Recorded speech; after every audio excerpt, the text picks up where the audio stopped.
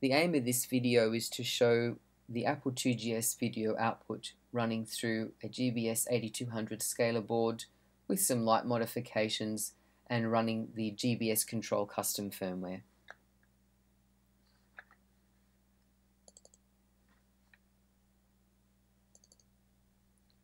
The 2GS Finder is one of the hardest things to scale, as it has a higher resolution mode running with a 16 MHz dot clock, and that just throws other scalers right out.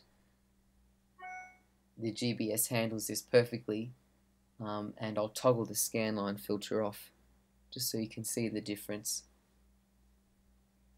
Personally, I prefer them on because it's one of those rare occasions where not only is the source resolution low resolution, which warrants scanlines, but secondly, the GBS board overlays them accurately.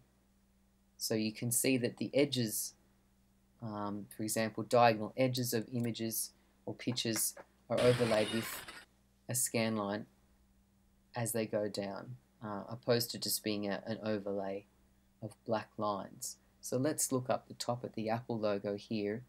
I've got green, yellow, orange.